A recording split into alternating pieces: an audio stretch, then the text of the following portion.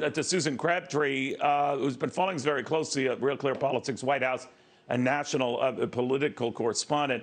Susan, it's very obvious the president's poll numbers have tumbled. That's a snapshot in time. Things can change. We know historically other presidents have been in tough positions and come out of them, just as presidents who were high in the polls have seen that to be a fleeting moment as well. But that being said, this comes at the worst time for a president who, many want, at least in his party, to be leading this charge to get these spending packages through, and those abroad who want him leading the charge on climate change and even that global corporate tax. So he's wounded right now. That's for sure. I've never seen a president's sort of approval rating dip, actually plummet this far, this fast. I really can't remember a time when that has happened. We have, the new Suffolk University poll saying he is at 41%. Real Clear Politics, we like to track this very closely. He was always, since January, in the mid to low 50s. He's underwater on everything, the economy, immigration. The only thing where he's sort of equal is on COVID, and even that has been dipping down to about 50-50 right now with the new Delta variant. So, yeah, it's really hard. I'm working on a piece about whether he can rebuild this credibility. Going into the fall, the Democrats really wanted this domestic agenda to be the focus.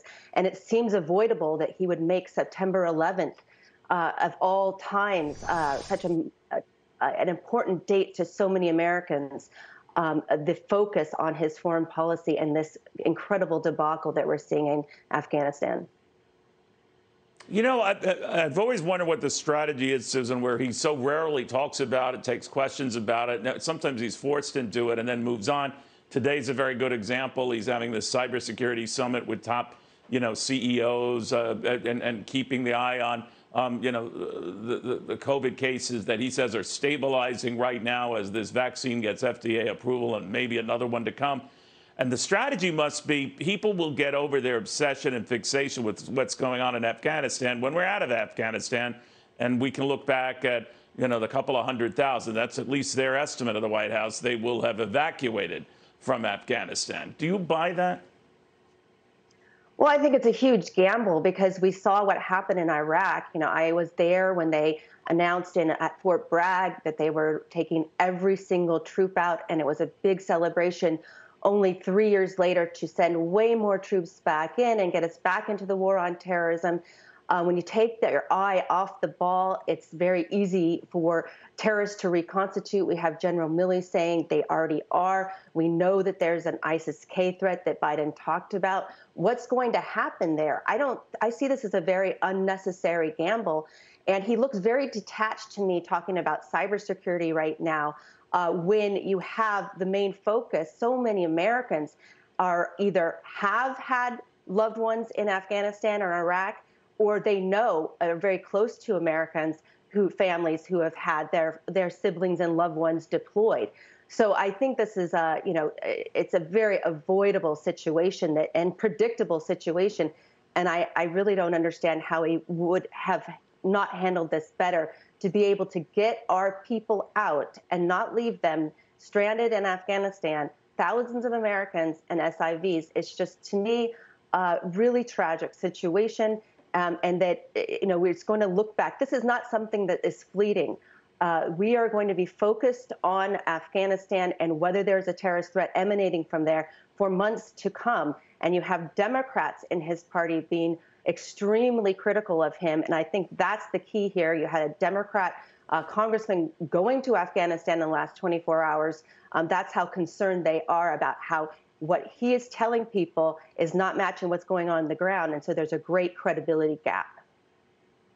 Yeah, I think to your point, and just to put a final top on it here, it isn't so much that Americans didn't agree with him about after 20 years, it's time to get out. What galls them right now is they're handing it over to the country or to the group that got us in Afghanistan to begin with. And it's like the loser has the spoils. And we're okay with that. There's an inability of the White House to recognize that is tragic in and of itself.